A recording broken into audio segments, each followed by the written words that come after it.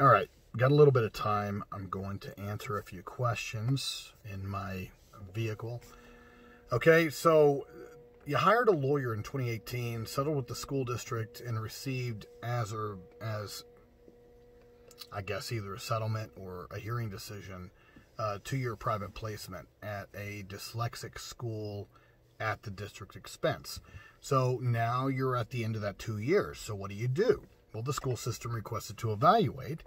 And so let's go ahead and walk through this process. So you utilize a due process system because there was not consensus on your team and because you felt as your child's advocate that the school district had failed to provide your child a free and appropriate public education.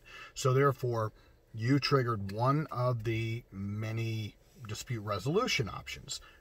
The choice that you chose was due process. Now, in the course of your due process case, you either reached a settlement or you ended up having to go the distance and get a determination from a hearing officer or administrative law judge, possibly a federal judge, on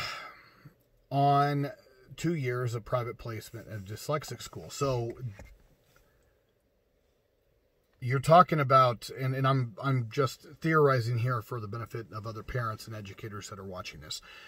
So I'm imagining that as part of this process, that some of the reason it was 2 years is because they were factoring in what would be remedial or compensatory services. And that's where that came from. So you're coming at the end of it. And I can tell you that settlement agreements, when you go through due process, typically have a 1 or 2 year lifespan, depending on the nature of what it is that you're negotiating. Okay, now in some states, North Carolina and Texas immediately come to mind, you have a 1 year statute of limitations. In most states, it's 2 years. And that's why sometimes the relief that we're requesting as attorneys in these situations can be expanded out, and we can reach into a secondary school year. Most of the time, it's a calendar year, is about how long that this lasts. Why is that? Well, because an IEP changes every calendar year.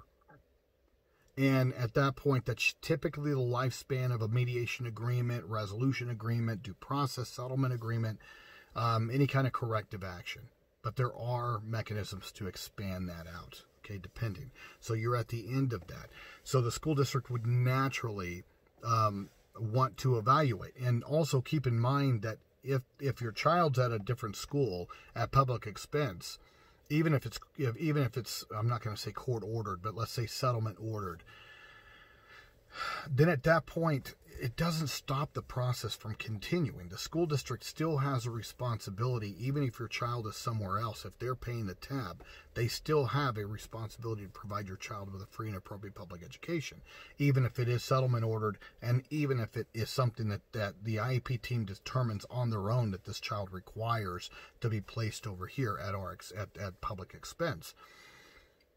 So the legal responsibility to provide a FAPE is still there, hasn't changed. But you haven't seen them all the time because your child's somewhere else. And of course, you're sitting there going, well, I think 1 more year would be a benefit. You need to start being proactive and start having that conversation with the school district now, because I can tell you a couple factors have already been thought about by your school district. They've already factored in your child's tuition.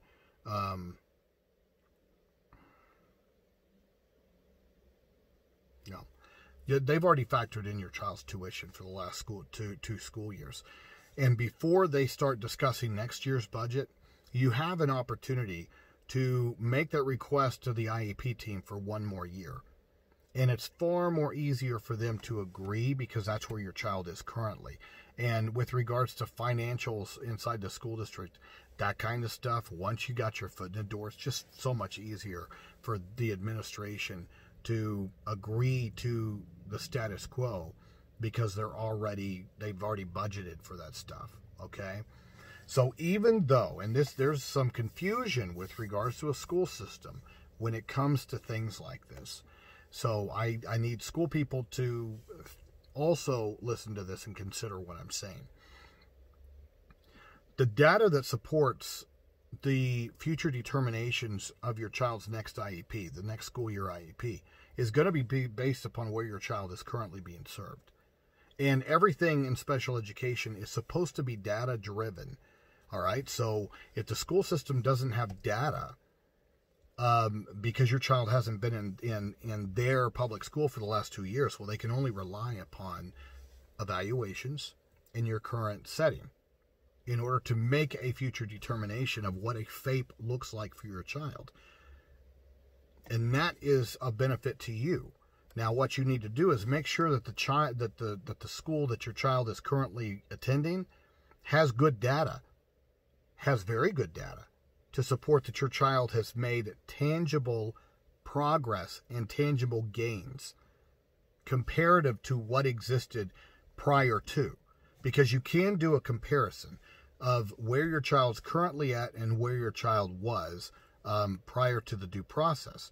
And that would be what the IEP team would need to use to make a determination for this next school year. So it's going to be a data-driven decision, and yes, I would not be afraid of evaluations if your child's been making progress where your child is at. And if you're confident that your child's been making progress in this current private school but publicly funded location, then you need to get with these people and ensure that they are doing their job in maintaining good data collection to support the IEP team's review and then your request to continue in the current placement for one more year. And I would let them know, I think one more year is what my child requires. And then, design a good transition back to the public setting with supports so that we're not losing any of the progress gained. But I think that you're in a good position to make that happen. So I would start now. We're knocking on the door in February, so it's going to take a few months. Sign the consent to evaluate. I would absolutely ask them to send competent people over to observe your child in the private location.